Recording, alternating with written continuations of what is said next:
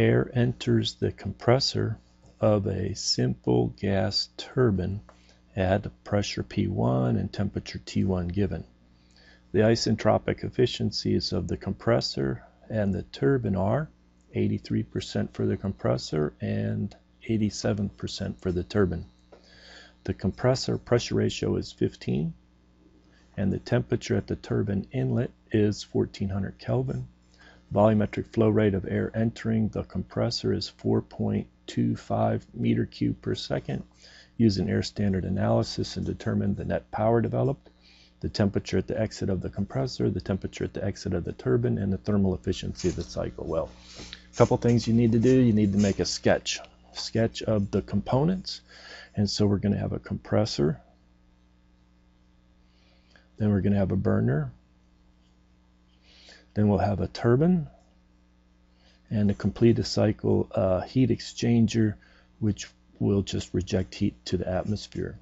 And so it goes in a cycle like this, where state 1 is the inlet to the compressor, state 2 is the outlet of the compressor, but it's also the inlet of the burner, state 3 is the outlet of the burner, inlet of the turbine, and state 4 is the outlet of the turbine, inlet to the heat exchanger, and the air goes in a loop in that cycle. Okay, so we have a good schematic. We have labeled our states, and then we make some notation. Maybe we emphasize that this compressor, for each of the components, what we're going to do is a control volume analysis around. Okay, and we're going to have the standard direction for Q coming into that control volume, as well as the work per unit mass flowing out of that control volume. So we're going to do that for the burner, we're going to do that for the turbine, we're going to do that for the heat exchanger. So our general heat energy balance equation would be, I'll do it in 2 steps. 0 sets its steady state, Q dot coming in minus W dot going out of the control volume, plus the mass flow rate coming in, which is the same as mass flow rate going out. So it's multiplied by the enthalpy coming in minus the enthalpy exiting that control volume. We're neglecting kinetic potential energy effects, and there you go. So I can rewrite that as 0 is equal to, and I'm going to put H in minus the H exit, just changing putting that first on the left hand side. Then we're going to have plus lowercase q minus lowercase w, where lowercase q is q dot divided by m dot, and lowercase w is w dot divided by m dot. Those are the specific heat transfer and the specific work transfer for each of those components. All right, so what we see is it's key to get those enthalpies at all of the states. That's what's important. So let's go, after we have the schematic and a good idea of how we're going to attack the problem, we want to get a table of properties. And so the state, at each state we want our properties. And so we have 1, 2, 3, and 4. But because we have an isentropic efficiency for this compressor, which is 83%, 83, it's getting a little tight, can't write in there. Let me try and clean that up. Is equal to 83%, then I want to basically have state 2 assuming isentropic compression through the compressor, and then a state 2 actual to adjust for the isentropic efficiency of the compressor. Then we'll go to state 3, and then the same thing through that turbine. We have an isentropic efficiency of 87% for that turbine. So I'm going to have a state 4 assuming isentropic expansion through the turbine, and then we adjust for the actual coming out using the 87% efficiency. Okay, so we're going to have the pressure and the kilopascal, good units, temperature in Kelvin, It's always air. It's an air standard analysis. We're going to be interested in enthalpy and kilojoule per kilogram, and that's our most important column. We need that when we do the energy balance around each component. Okay, now we're given the pressure ratio, so P2 divided by P1 for this problem was 15. It's right there. So that's our pressure ratio of 15. With that information, we can go ahead and say, well, it comes in at 100 kilopascal. We can compute and fill out the first column for all the pressures. So it goes to 15 times 100, 1500, 1500, 1500, and then it drops back down across the turbine to 100 and 100. Okay. We're given some temperatures. We're given 290 for the temperature at the inlet to the compressor, as well as 1400 right there. So that's the exit of the burner. That's 1400. Okay. At this point, you can go to the table. We're going to use the table A22 in our textbook, which is basically our air table, and we can look up the enthalpy at 290, and it comes in at, let me just put it right here, at 290.16, and while you're there, you might as well look it up for 1400, and we find that it's 1515.42. Okay. How do we compute this isentropic process? Well, if you're using the table A22, stay in the table A22. There's a column for piece of R, no name, piece of R. It's just used for when you have an isentropic process. Okay, so the isentropic process, that's a bad looking P, try again, PR. Okay, we look up the value of piece of R at that temperature of 290. And piece of R at state 1 is 1.2311. And then we remember the relationship that piece of R at state 2 divided by piece of R at state 1 is equal to the actual P at 2 divided by P at 1. And so it's like, I know P2 and P1 and PR1 I just calculated. I can calculate PR2. So PR2 is PR1 times P2 over P1, the pressure ratio. So you just multiply 15, the pressure ratio, times 1.2311. You come in with 18.4665. And at this point, you can now interpolate in table A22 to get the temperature as a function of piece of R. So you can, maybe if I show it going this way, in the workflow, you're going to get 620.7. Really don't need that temperature, but there it is. And it's 628.83. Okay, so at this point, I like to put a little extra information extending this table.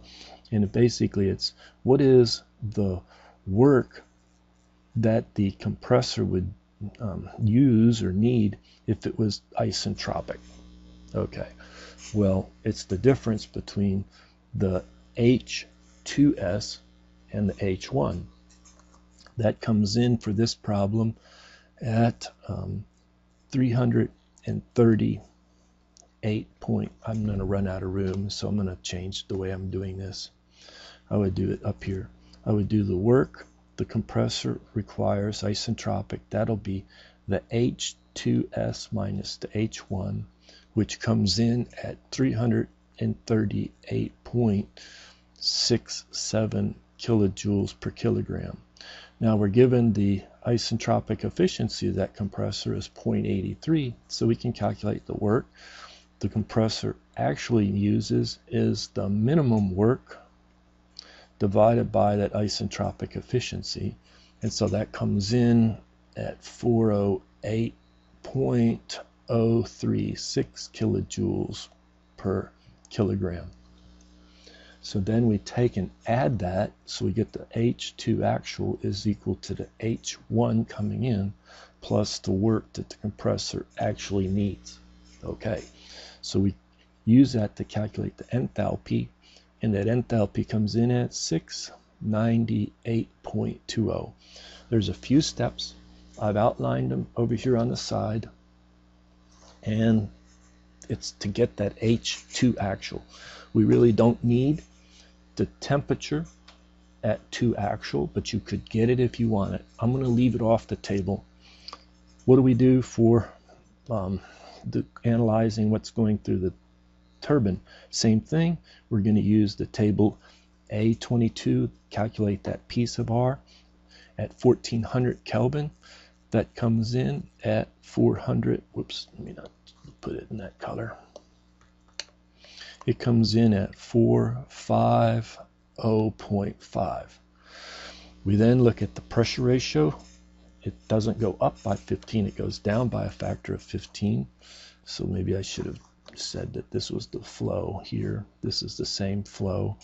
So you divide that by 15 and you're left with 30.03. Okay, then we can look up both temperature and enthalpy. We only need enthalpy. So we can interpolate and find that the enthalpy is 721.68. Go off to the side. All right, so what is the work that the turbine would produce if it was really isentropic expansion? Well, it would be the 15, well, it would be this H3 minus H4S, which is, when you look at those numbers and compare, it comes in at 793.74 kilojoules per kilogram. Well, you're given the efficiency of that turbine is 87%. So what the turbine actually produces is only the isentropic efficiency of the turbine times what it would have produced if it was isentropic expansion. So we don't get 793.74, we get less. We get 690.56 kilojoules per kilogram. So now we can get the enthalpy at 4 actual is equal to the enthalpy at 3 minus that work that is removed from the turbine, and so we get the 4 actual comes in at 824.86. So I'm kind of drawing little blue arrows showing you the logic or the flow of the calculations. But that is the most important column. That's our enthalpy column. Okay, now I like to make a table of energy transfers, or really for the first law. So I'm going to scroll down, and so this table is going to be for each component. And what we're going to do is we're really going to put in a part like this in the table, part like this in the table, and a part like that in the table. So in the first column is the component, the second column of the table, it'll be my H in minus my H exit for that component. And then it'll be the specific Q and then the specific W. Each of these have units of kilojoules per kilogram, kilojoules per kilogram, and kilojoules per kilogram. So this first table was a table of properties. This second table is a table of energy transfers, or I would call maybe a table for the first law of thermodynamics for each component. This energy balances. Okay, so first component is our compressor. And then we go to the burner, then the turbine, and then I'll just call it HE for heat exchanger. Okay, so for the compressor, our change in the H would be the H in minus the H out. Well, we have our values in the previous table, so we can compute H1 minus H2. It's negative 408.0. Go ahead and complete that column for the burner, then the turbine, then the heat exchanger.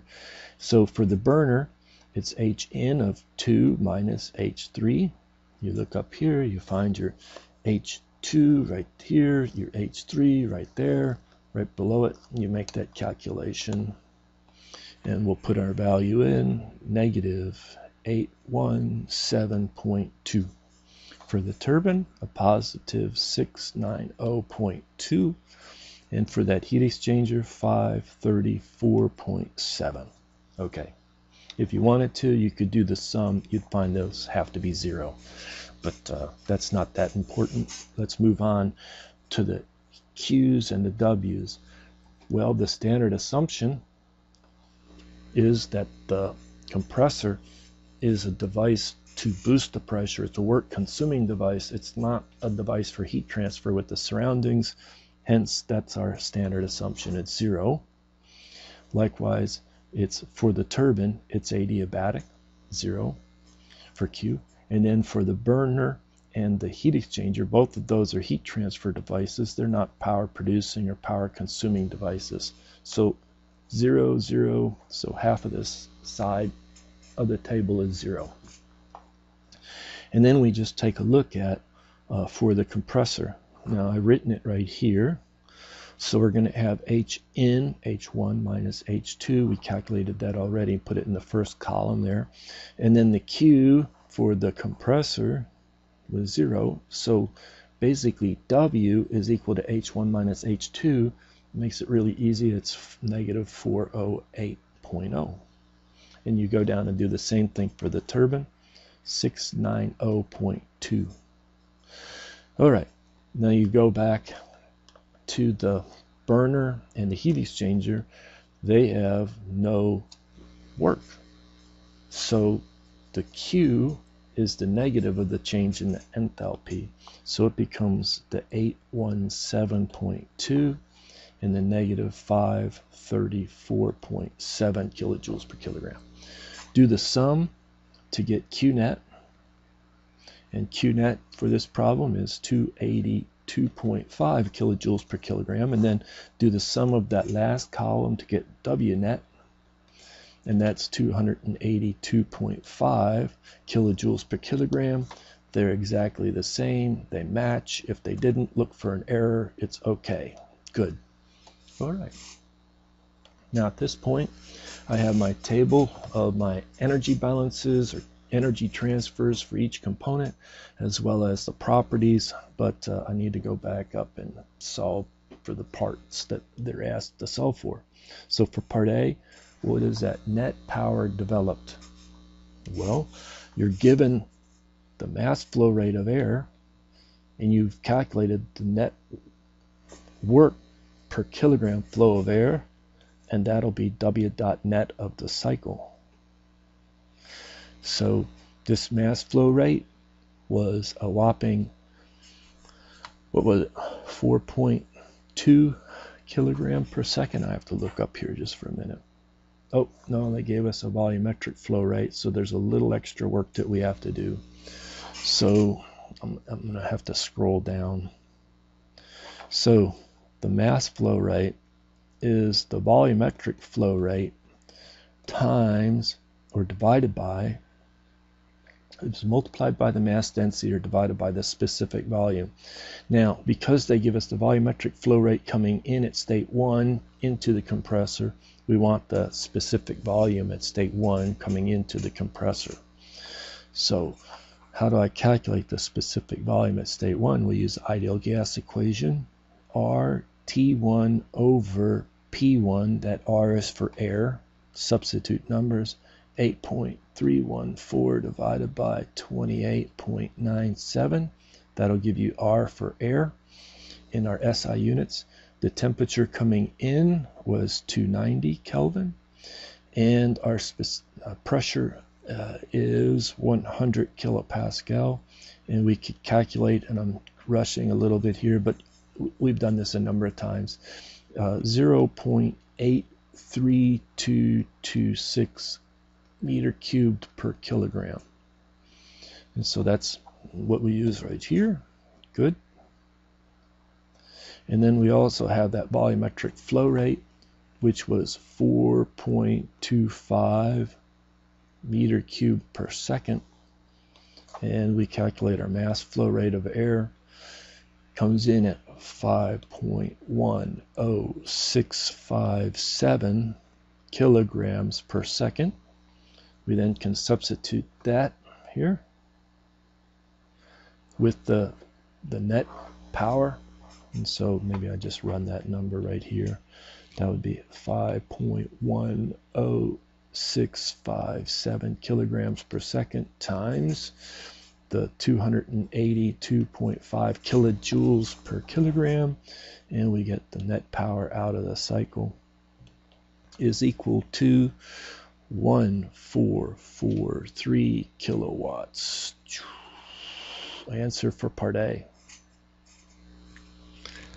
Well, I have to scroll back up and look for what was the question for part B. Part B is, what is the temperature at the exit of the compressor? Well, this is the compressor T3, T2 actual right here. So what I need to do is I need to get that temperature right here. So using the enthalpy, I can calculate the temperature at the exit. Okay, so we have to interpolate. The interpolation gives 686. What about the temperature at the exit of the turbine? It's very similar. You need this temperature. Once you have the enthalpy, interpolate, and you find 803 Kelvin. So bingo and bingo. And then what is the thermal efficiency of the cycle? I'm just going to scroll down just a little bit for that. So the thermal efficiency of the cycle is our lowercase w net divided by our lowercase q, but only for the heat coming in the burner, Q burner. And so we find that it's 282.5 kilojoules per kilogram divided by 817.2 kilojoules per kilogram, and the thermal efficiency comes in at 34.6%. And that's the answer for part D. Let me scroll back up so we can see everything. 34.6 looks like the right answer. Well, with that, I think we're done with this problem. Thank you.